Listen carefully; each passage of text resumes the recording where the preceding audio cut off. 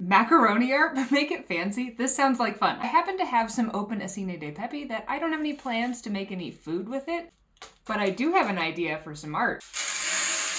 Next up, I need some hand protection. Even in just getting my alcohol inks out, I got my hands dirty.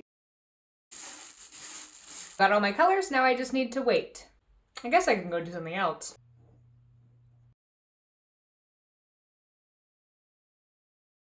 The little ones took forever, but I also dyed some bucatini, and I think I can do something simpler that's gonna be easier and maybe cuter. This one I'm not super sold on, but I made a much more simple one with some bucatini, and I think this is super cute.